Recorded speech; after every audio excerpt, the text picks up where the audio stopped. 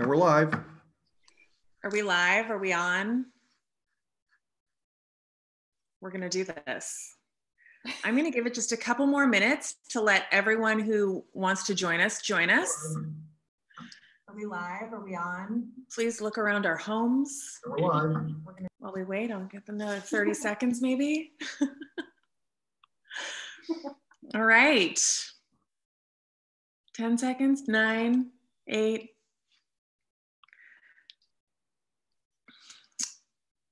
All right, hi there. Thanks so much for tuning in. I'm Beth Spotswood, Alta's digital editor, and I'm delighted to introduce you to our first ever Alta Asks Live. This is a digital version of the bookstore discussions we usually host throughout the state. This conversation is gonna last about 30 minutes, so if you've got to step away, don't worry. We're recording this and we will publish the video to our website, altaonline.com. Today's guest is journalist and author Bonnie Tsui, a longtime contributor to the New York Times, California Sunday Magazine, and Alta. Bonnie is here to discuss her brand new book, Why We Swim, and she's going to discuss that book with Heather Scott Partington, writer, teacher, and critic. Heather's work has appeared in the New York Times Review of Books, the Los Angeles Times, the Washington Post, and of course, Alta. We are honored to have them both as we kick off our first ever Alta Asks Live. We'll actually be back doing this next week, same time, 12:30, where Heather will discuss books and her Deceit and Other Possibilities with author Vanessa Hua. Right now though, Bonnie Tsui and Heather, take it away. Thanks, Beth. Hi, Bonnie. Thanks, Beth. Hi, Heather. So I'm so excited to talk about this book, Why We Swim. Bonnie Tsui's Why We Swim is, are we calling it a memoir and essays, or are we calling it a collection of essays? It's everything. I resist memoir only because I'm a journalist, and maybe there's like a memoir frame around it. It's deals with Bonnie's own experiences swimming. There's science, there's meditation, there's research.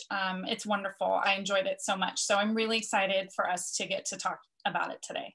Me too. So before we get started, just how are you doing during this strange time? It's a really weird time to be launching a book. I think a lot of writers are feeling that way. You know, this was a big season for books. And I think just the aspect of it being a time where you, after years of just solitary work, that it's usually supposed to be a celebration. You know, you're out in the world, you're interacting, you're talking about the thing that you've been thinking about in your head for so long. And at first it definitely felt sad to kind of realize, as you know, and things keep evolving, and so it's been a bit of a roller coaster ride, but it has been heartening how we have been finding different ways to connect and being creative about it. And so, yeah, I think that, you know, like, for case in point, what we're doing right now with you and Alta, and I'm just really grateful. And so that feels really good. And the response to the book has been pretty great so far. So, knock wood. Good. Have you been swimming? Have you been able to find ways to make that happen, or is that kind of on hold for right now? It has been, again, like, it's like whack-a-mole. You know, you're just trying to find the places that are still open and still accessible to you in a safe way. And so far, I've been able to get in the ocean very, very early, like right first light, either at Ocean Beach or down in Pacifica.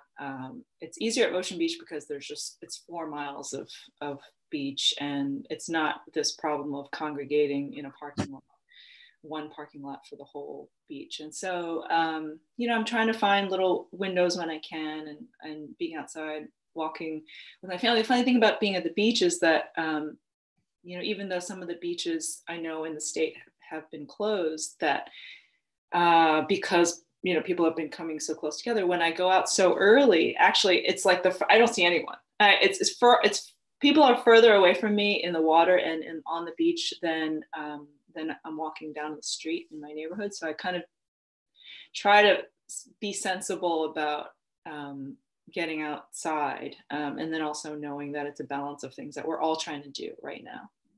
Mm-hmm. Great. So one of the questions that I was wondering is, what central question kind of guided your research and your writing with this book? You know, I struggled a lot actually with the structure of the book. I just thought about it for a long time, and before I even ever wrote anything down. And so I started collecting these stories, these intriguing stories about swimmers and survival stories and different characters in the book. People would just kind of, I would tell people that I was thinking about doing a book about swimming, and they would have things to tell me. And so I would just start collecting them.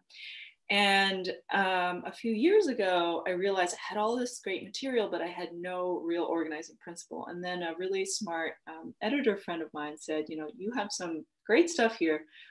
Why don't you just call it something as simple as Why We Swim?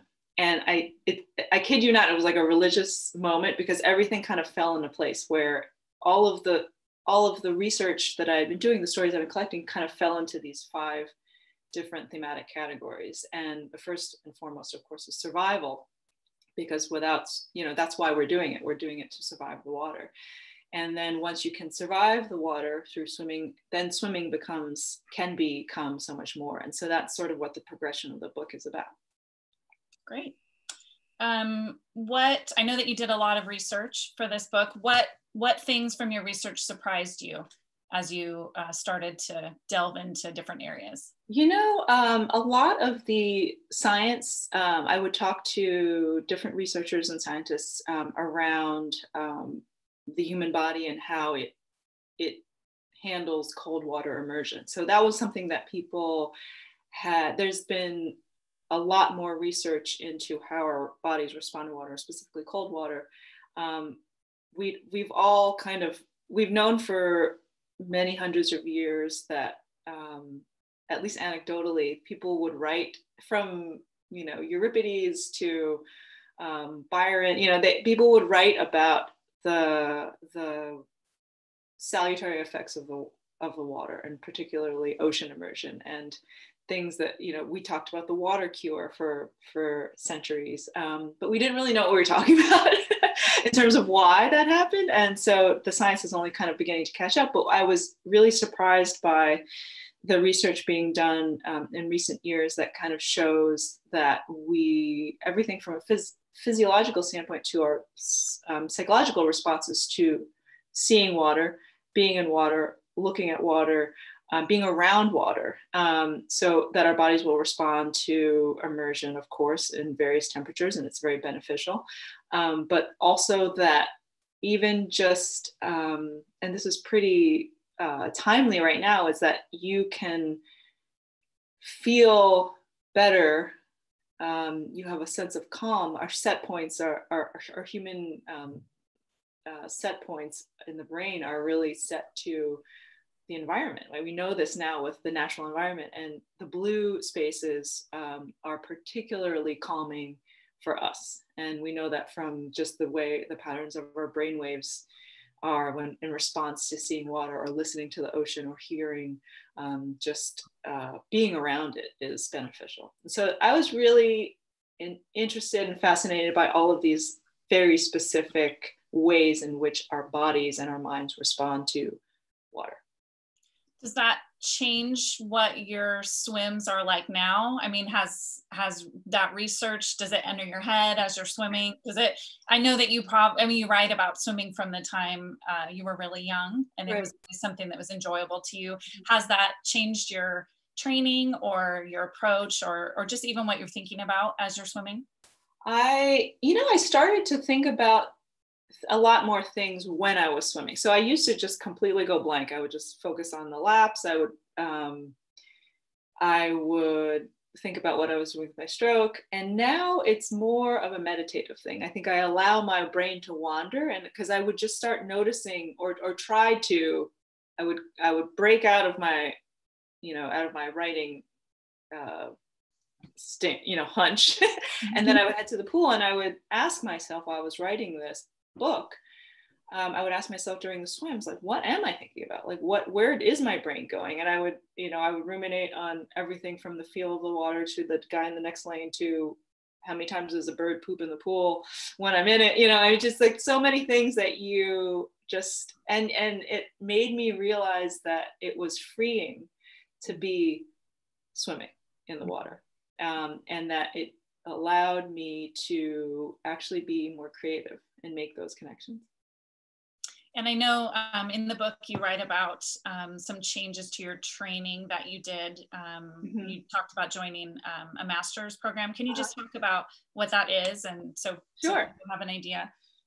So the U.S. Master Swimming program is, it's all these club teams, basically for everyone who is not in a college swimming program. So 18 and up, you can join, and it's basically a swim team for grown-ups, and it's every level. You can swim just practices. You can learn to swim. You can be a relative beginner with swimming, and they will be coaches are there to refine your stroke. Or if you are a former competitor, there's so many meets nationally, regionally, nationally, internationally, and there's just this wonderful community aspect of it. And so I grew up swimming club from when I was 8 to 18, basically. And it was ingrained in me to be swimming with a coach barking at me all the time. And it took me years to get rid of that and allow myself to swim without feeling like I had to always be doing something better or doing sets. And so then for this book, I joined a master's team. I joined a team again for the first time in 20 years. And I thought, do I really want to be swimming with someone yelling at me again? And because I don't like people telling me what to do. And so but in this context, it's really, you realize that you welcome it. You welcome the feedback, and you also welcome the camaraderie of swimming near and with other people. So that's been, I actually really miss my master swimming community so much. And so there are a lot of swimmers who live in my neighborhood. And so some of them will walk by and shout from the sidewalk and say, hi, we'll talk from my front door to the sidewalk. And so I do get a little bit of a fix in that way, but I really miss them. Yeah, it's hard. You talk about some kind of local people who inspire you, and some people from your research. Your research is definitely full of trailblazers. Are there some favorite stories that you have in the book? Some things that really, some people that you feel like really affected you? Definitely. Well, locally in San Francisco, I spent a lot of time with Kim Chambers, and she is a world record holding distance swimmer. And so she's I guess what we would call marathon swimming. And so she was the first woman to swim from the Farallones to San Francisco. So for those of you who are not as familiar with the Farallones, it's islands 30 miles outside of San Francisco, out the Golden Gate. And it is the middle of the ocean. It's open ocean. It's, thousands and thousands of feet deep, and there's sharks around there. And there was a shark research station there for a long time. And you get dropped in there, and then you're expected to swim back, find your way back to San Francisco. And she did that. And the thing that is so amazing about her is not that particular feat, but that not that long before she, that period of time where she was training for the swim, she almost lost her leg to amputation. So she only discovered swimming several years before because she was rehabbing her leg and she was learning to walk again. And so she had an accident where she fell down the stairs of her apartment in San Francisco, and she developed what's called leg compartment syndrome. And so that the pressure builds up in your leg such that if you don't relieve the pressure via surgery within enough time, then you will lose your limb. And so she was 30 minutes away from amputation in the hospital, and the doctors didn't know if they could save her leg. And they did, and she spent 2 years relearning how to walk. And in that period of time, she started swimming. And not because she was a big swimmer, but because when she was a kid in New Zealand, she remembered the feeling of being free in the water when she was visiting her grandparents, and going to the beach, and just feeling so trapped by her body's limitations that she started to swim, and she started to swim in a pool, and then she started to swim with the Dolphin Club in San Francisco Bay, and that just changed her life. And it turns out she's freakishly gifted at long distance swimming, and that was it healed her in a lot of ways. You just mentioned the Dolphin Club, and I don't remember the name of the other one, but there's another club. Oh, Southland Rowing Club, yes. Yeah. Can you just explain to people what those are, people who don't live in San Francisco? Sure. They are, let's see, I think that they were founded in the 1800s, and they're these very traditional, I guess they're rowing clubs, water clubs, where you would swim or take watercraft out, and there are a lot of Olympians on their roles and over the years. And now it's just what it means today when you talk about South End or Dolphin Clubbers is that they are these, cold water swimming crazy, amazing people who that's their medicine, that's their tonic, right? So that they go out in the mornings or in the evenings, and they swim in the bay. And they, right now the clubs are closed, which is, I think pretty tough for a lot of people who that's sort of how they maintain their equilibrium in life, right? And again, like there are so many things that we've been taking for granted, and now with the situation with this virus, is that we realize that we are very blessed, and we're very lucky to have all of these things available to us. And so I think the hope is that we come out on the other side with a renewed appreciation for all that we have, with where we live and the access to that. And so, and for health and just like well-being, just to be able to, hug a friend without being scared that something, bad will come from that. And I think that's it's a pretty strange inversion of what we're used to. And so I think that's what's been so upending about this whole coronavirus crisis. Yeah, no kidding. So I'm going to shift gears just a little bit. We did a written interview about other disciplines that inspire you to create. And you said that you like to listen to music while you're writing. Can you just talk a little bit about what kinds of things you like to listen to? Sure. I mean, especially when I'm writing something that really demands a lot of focus, I can't have things with words. And so I make this writing playlist, and I like to listen to things on loop.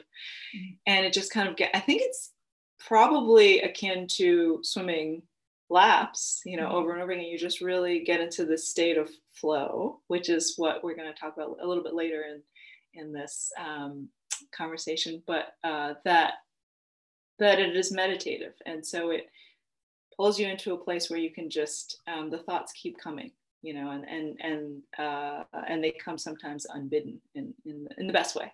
Mm-hmm. Great. You know what? I just realized that we were supposed to start with a giveaway. Thank you. Bonnie has some beautiful art that she's going to be giving away. So I'll let her talk about how we're going to do that. Well, I thought since we couldn't actually all be together and talking and breaking bread, that I would, a friend of mine told me about a British designer friend of hers named Alexandra Brown, and she makes these beautiful decorative tiles that depict swimmers, and she made a special set for the book. And so I thought I would do a giveaway for this tile. I guess what we could do is that if anyone is interested in entering the giveaway, just to tweet at us at Alta Magazine, or me or Heather online, and we will see who enters, and then we will pick a winner. So this could be yours. Beautiful, isn't it?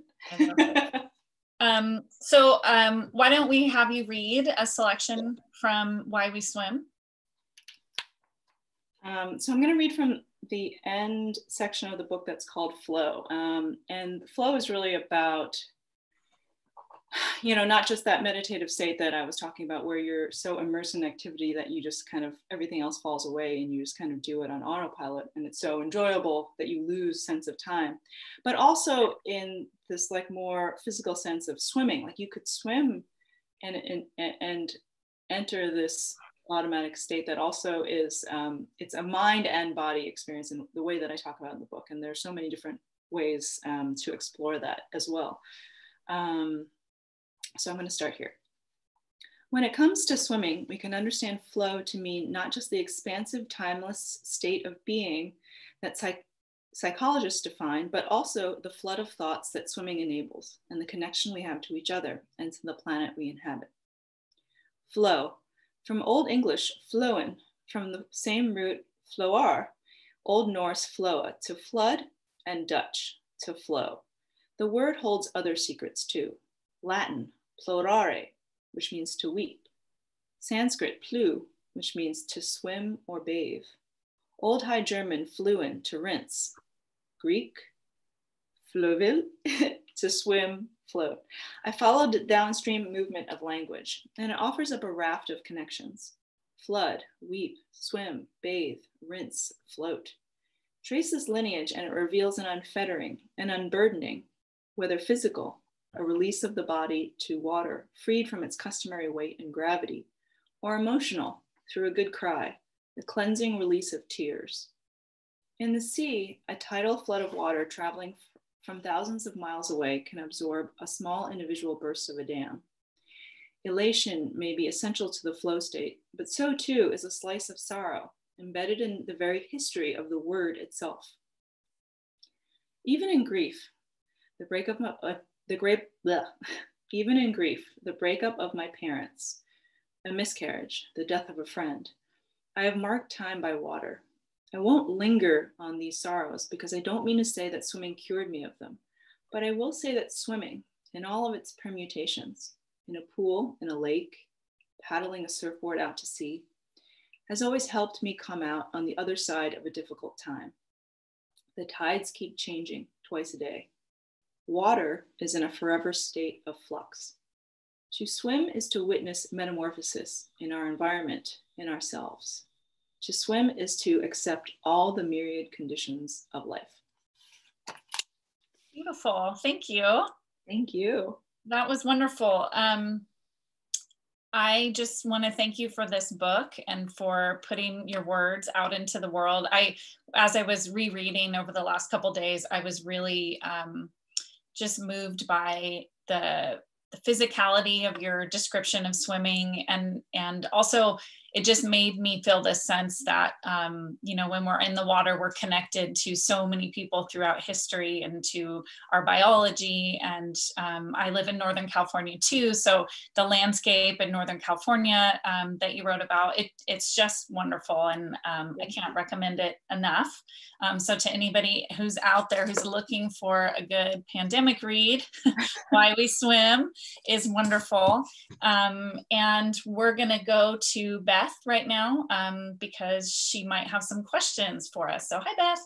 Hi guys. I actually, I don't have questions. I only have lots and lots of compliments.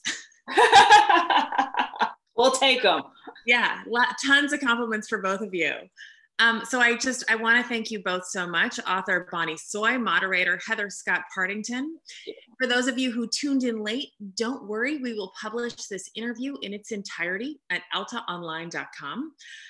Thank you to everyone who joined us. If you have feedback, if you've thought of a question and you want us to get it to Bonnie or Heather later, or you have requests of other people you'd like to see at Alta Asks Live, email letters at altaonline.com with feedback.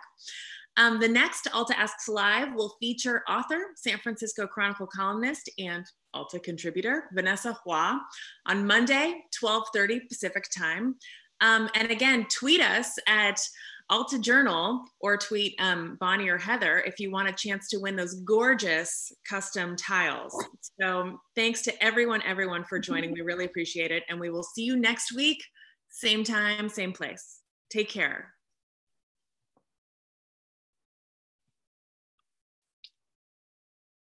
Hey, and I've